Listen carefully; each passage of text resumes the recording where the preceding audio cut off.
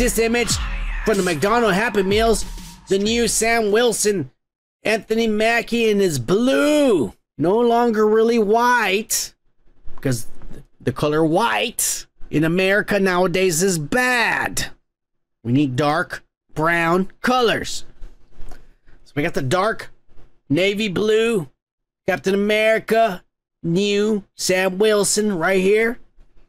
And god damn you, like I said, this motherfucker's fat as fuck. There it is right there. His stomach showing for the whole world to see. And it's not a disease.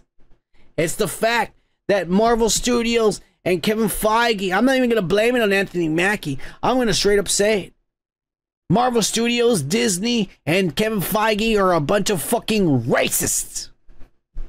Because they fucking pay and support and give Chris Evans and Chris Hemsworth and Paul Rudd and even Robert Downey fucking trainers and fucking dietitians and dietitians and motherfuckers that tell you what to eat and when not to eat and all this ass, when to sleep, when to wake up, all these guys and shit, women, these motherfuckers over there from Russia, the motherfucking German motherfuckers that are ripped as fuck, and they teach these motherfuckers and they get them fucking training and shit.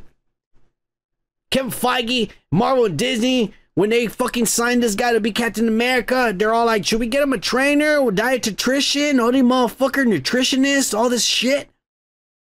Nah, he's black. You can just do 10 sit-ups before we film. He's good to go. That's what they said. Those motherfuckers. Then what happens? Not everybody's built like fucking Kang the Conqueror or like Michael B. Jordan. Some of these motherfuckers actually have to go to the gym for at least 4 hours a day for them to get in shape. Anthony Mackie, the motherfucker going to Chili's every night. Going to fucking Outback Steakhouse, getting that onion, blooming onion and shit, dipping that shit on that ranch sauce. Taking shots, fucking redheaded sluts every night.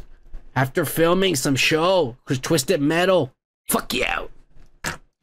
You could never, never hold a candle to the great and beautiful Chris Evans. You son of a bitch.